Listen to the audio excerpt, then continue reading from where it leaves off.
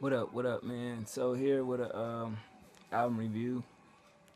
I hope y'all enjoyed the other reviews. Hopefully this will upload. But as always, of course your boy is here with a new joint album review. Nicki Minaj, the Pink Print, the deluxe version, which drops Monday. You know, the version I listen to has 22 tracks. You know, that's a lot of songs to get through. But this to me, honestly, is one of her most personal albums, a very mature album. And let's be frank, she did more rapping on this project than she did on any other project, you know, from Pink Friday, Rum Reloaded, Pink Friday, Rum Reloaded, the re-up, you know what I'm saying? I just feel like she just went in a whole totally different place. And I fuck with it, man.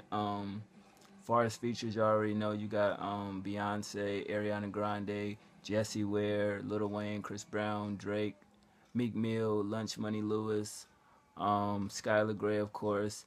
And yeah, man, she just definitely did her thing. From the first record, All Things Go, it's about her family, love, certain situations. Just a personal record. You know, we all have heard that record with a melodic beat, deep, open, honest lyrics. Um, the hook was passionate as hell. Her flow was ill. She just let it all out and just let people know that besides me being famous, I still have to deal with the situations in my personal life.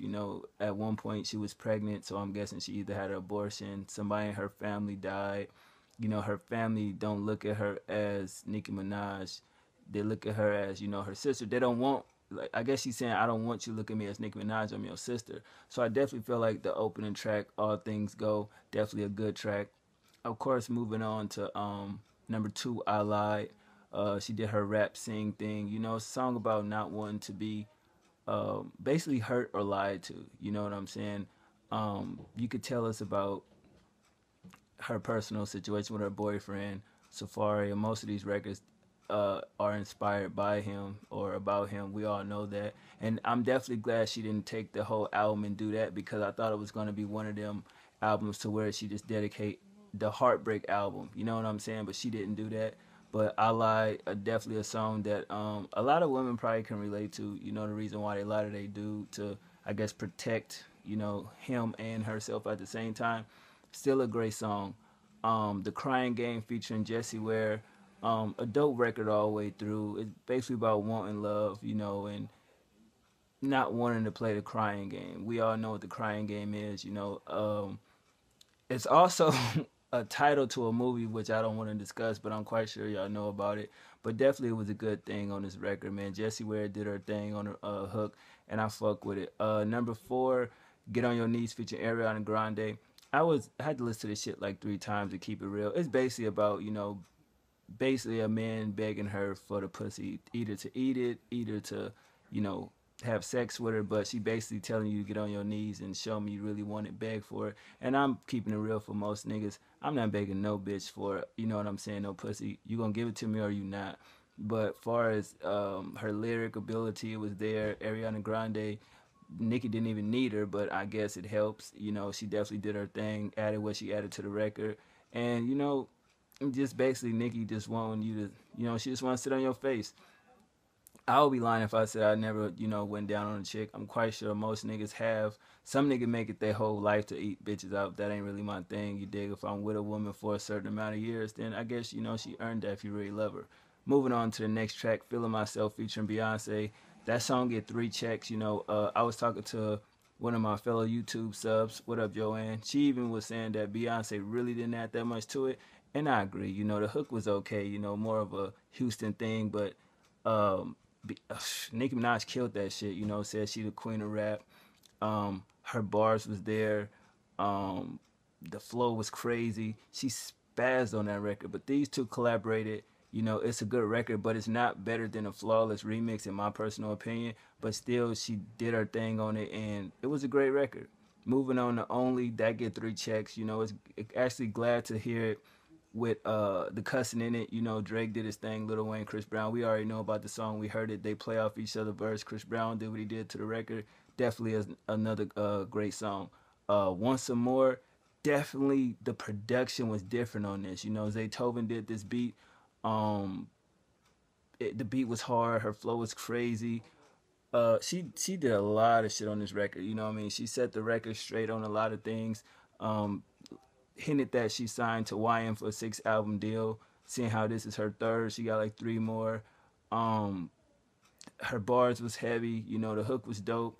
Her flow was just incredible. Just another great song. And at this point, I'm like, yo, we getting more rap than more of that singy songy type pop shit, and I respect that. Number 8, Four Door Ventador. Off top, her bars was crazy. You know what I'm saying? Um, the beat was hard as shit. She kind of had that Biggie flow. You know, some would say, well, she kind of sound like Little Kim. I'm not gonna say that, but definitely you could see the Biggie influence in that record. The hook was crazy. I like her raw lyrics and everything in that record, and it was dope as hell, man. Moving on to favorite featuring Jeremiah. Definitely, she just basically saying she want to be number one and breaking down why I want to be your favorite. It was surprising to see Jeremiah on the hook. Seeing how she has more resources to other people, but I guess it's dope that she reached out to somebody that's not as popping or relevant, but he did his thing on it. I like the jazzy beat.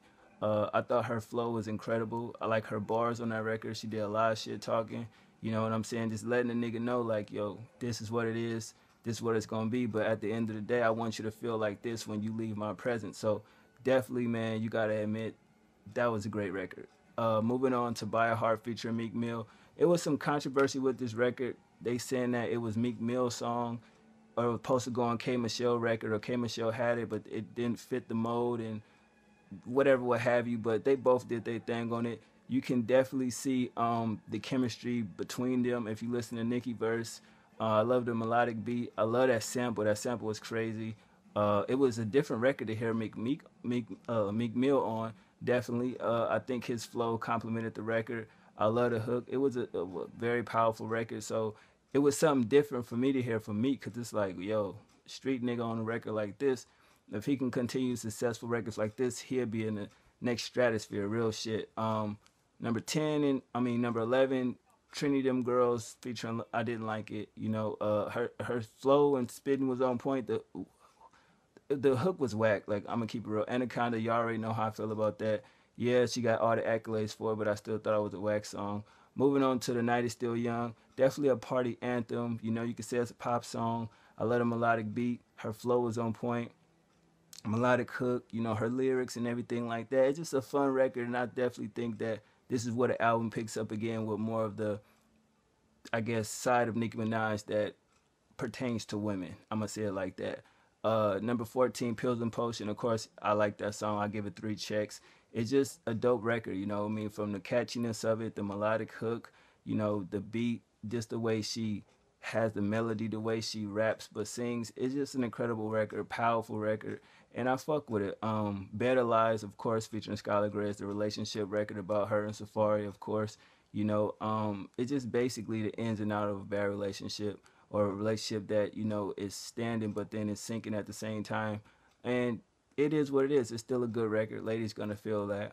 Um, I like it. It's cool. Moving on to number 16, Grand Piano. Such a beautiful song. I will say that. You definitely got to listen to what she's saying. The lyrics are deep. You know, um, Dramatic feel to it. It's just overall a raw emotion. Great vocals on it. The lyrics was deep, soulful hook. I definitely feel like this is one of the records where a lot of women is gonna cater to that one. Number 17, Big Daddy featuring Meek Mill. Nicki spazzed on that record. Meek did what he did to it. Uh, Good flows, great production, just an overall great record, and that was a good look. Shanghai, number 18, definitely gave me that Chirac vibe. It's not Chirac, but it still got the same vibe from it. The beat was fucking crazy. You could hear the Shanghai influence, as far as the when you watch them Japanese karate movies, you could hear that in there. She spazzed on the floor, like I said. The bars was heavy. Her lyrics was hard hitting lyrics. And the hook was cool as hell, man. Definitely fuck with that record. The last track, number 19, Win Again. She took a shot at Iggy. Let's keep it real. Her flow was dope. The beat was dope. Her bars was fucking phenomenal. Um, Good hook. The lyrics was hard. She was talking shit on that record. Through a lot of rap songs, she was talking shit like, I'm that bitch. I'm still that bitch. You know what I'm saying? It is what it is. You gonna like it. You gonna respect it. You ain't got no choice. So I definitely feel like just on the tracks 1 through 19, she had a complete album. But like I said, the version I heard had 22 tracks, so we still got 3 more to go. Mona Lisa is a bonus track. It's a love song. You know, it's kind of short, but definitely you can understand that it adds more to the story of her and her boyfriend. If you really listen to it, you know, everything about it was great. I liked the background sound, and it was an honest record, so I salute her for that. Pit You in the Room, it's real personal. It's a story of love, you know, if you really listen to what she's saying. And I definitely feel like, damn, like she really went through a lot with dude. I don't know how long they was together, but you could tell they've been through a lot, you know, and she put a lot into this album to where can't no fan say that they didn't get what they wanted from Nicki Minaj. The rap shit, she gave that and more, but she still gave the side of her being a woman, and that's what you had to respect. And the last track, 22, Truffle Butter, featuring Drake and Lil Wayne, these three never can go on the record. You know, they did what they did. You know, it's about sex. Let's keep it real. You know, it's a sexual song, and you know, it was cool for what it was. You know what I mean? But overall, I'm proud of this album because I went into it just based on the cover, feeling like, damn, man, it's gonna be one of them pop records. But it really wasn't that. I mean, she put out Pills of Potion, Better Lies, Anaconda. You know, those three singles was definitely for the charts and everything like that. But she has material on here where I feel like she need to cater to the rap side because she got so much of it. Of course, we may see a Buy a Heart featuring Meek Mill. We may see Favorite by Jeremiah. Um, she actually need to do a real video to Only. We may get the Feeling Myself record. But it's just a lot of work on here, though. I feel like she got a lot of songs that could be visuals for this album. But it's definitely worth the money. Come Monday, I'm definitely going to support. Out of all three of her albums, I say that this one is better than the last one, Roman Reloaded, but it can't touch the first one. Pink Friday was a classic in my opinion. I give it a 9 out of 10, man. Songs I like 20 out of 22. Production gets a 9 out of 10. She was creative, she was different, and I respect that because she just didn't come and give you the same old Nicki Minaj, the radio over pop sensation side, you know, with barely no rapping. She rapped her ass off on this. She gave it to you. The pink print definitely fits, the song fits the title. You know, she giving you the pink print to her whole, you know, the thing about Nicki Minaj that make her Nicki Minaj. Of course, you hear the shots throughout the album of Iggy, still a shot at Lil Kim, you know, niggas that be talking that rap shit and really ain't, you know, living that life. About just a bunch of good shit that is like, it's shocked me, you know. So it's like, what, 12:50 in the morning, and I started listening to this shit. Let's say it took me almost 2 hours to listen to this whole project. You know what I mean? Just because I went back and listened to songs and really got the feeling of it. I listened to Only at least 3 times because it was just crazy to just hear Wayne. Wayne had an incredible verse on that song. Meek Mill verse on the first record was great. Hearing the Crying Game over, so you have to respect the side that she gave it, catered to the females and the men. It was equal on this album, and you gotta respect that. So my hat go off to Nicki Minaj. I definitely see this album doing well. I definitely feel like people need to go out and support if it's physical copies online, because she definitely gave the fans what they've been waiting for, and it's well deserved though. Now I did see an extra bonus package that comes with like a hoodie and a calendar. Now that's kind of like what Beyonce doing, so I don't really want to trend in that. And that's one thing that B did say in a song that, yo, when I dropped the album, whether if I was a male or female rapper pop, I shut the world down. Like I shut the world down, you feel me? And that she did. But y'all let me know what y'all think about this album. I thought it was fucking incredible. I may listen to it one more time, but other than that, hip hop kicks, I'm out.